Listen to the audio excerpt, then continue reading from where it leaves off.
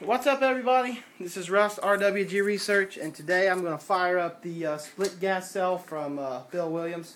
And it's a really cool device, and I really think you guys need to just think about this device and look into it. I can create hydrogen on demand, just hydrogen, not hydrogen and oxygen, but just hydrogen or just oxygen. It is a cool device. Got it working here, got it all hooked up, got it set up. I'm going to try to, from now on, start my videos out with the date. I failed already. The date is June 1st. Okay? So, yes, today is the first day of the real testing towards the EPG system. I am excited. So let's just get started. I'm going to show you what I got here. It is slightly crazy. Basically, this is the split gas cell right here. And there are a bunch of plates in here that are divided by gaskets, which in between gaskets there are actually nylon ripstop. And what that does is allows the current to flow through it, but not the gas. So it's pretty cool stuff. Bill designed that. This is actually his prototype cell that he sent me, letting me use. Such a kind sir. I mixed the electrolyte today. And let me tell you, this is some nasty stuff. Nasty stuff. Yes. Very nasty. Be extremely careful with it if you guys work with it. It is nasty.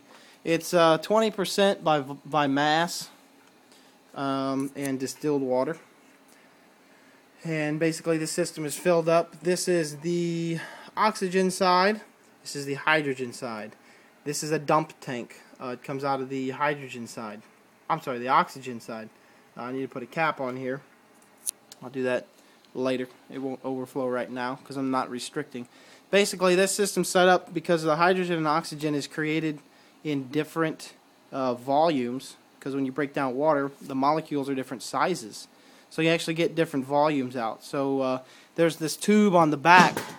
And what this tube does is it allows water to transfer from one to the other. So if you get too much pressure here, it balances out the system.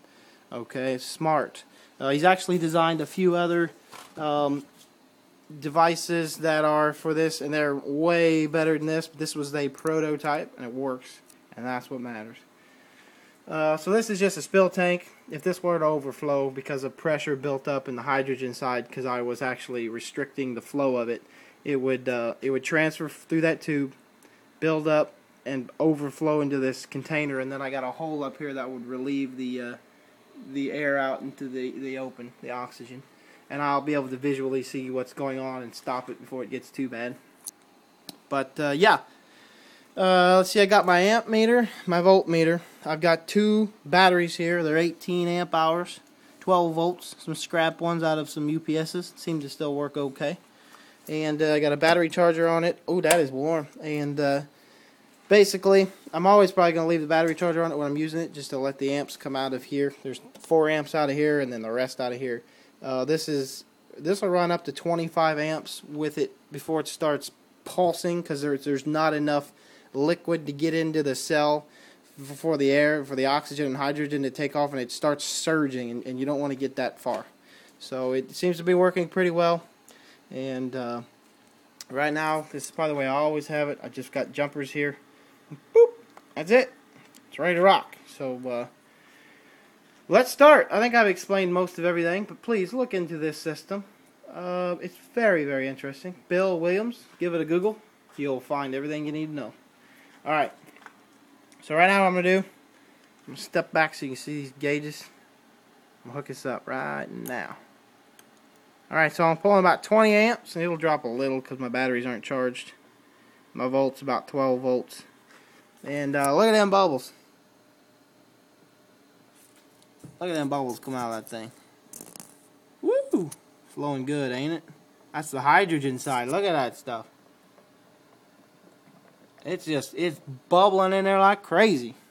The oxygen side isn't near as much because the ratio is obviously different, but it is pumping.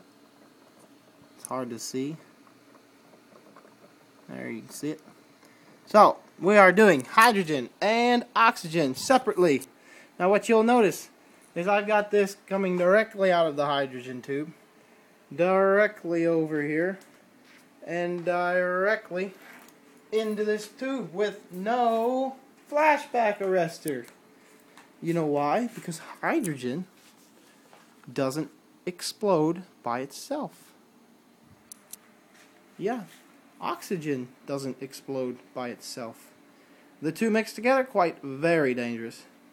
And there actually should be a protector in here just in case we have a breach and you get a little oxygen in the hydrogen. But for now, here we go.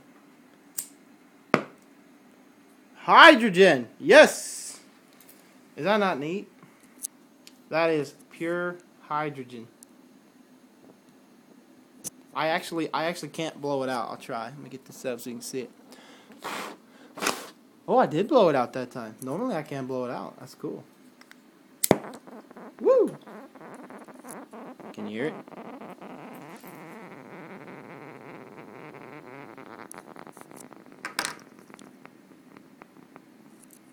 See if I can get a little bit better close up for you guys. Sorry about the bad camera work, but it's going to be the way it is for a little while. Let's turn the lights off, shall we? Why not?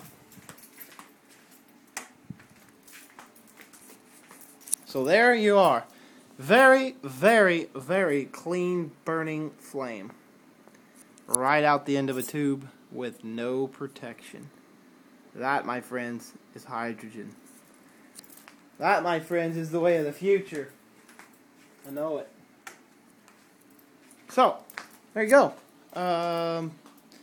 This is probably getting pretty warm. Yeah, so I'm going to blow it out here. And let it cool off. So, I'll tell you what, I'll light it. And I'm gonna turn it off over here. And show you what happens here. So I got it off now. Come over here.